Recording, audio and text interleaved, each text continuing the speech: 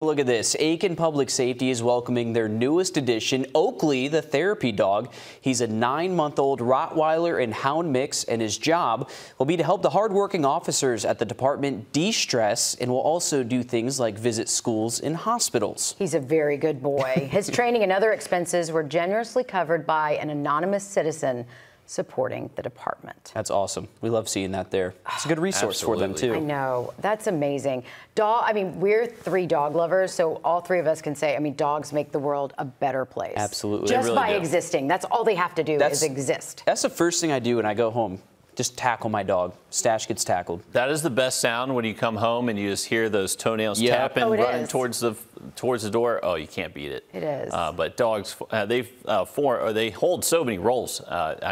For law enforcement, but just being their therapy dog, also a great role for that pup there.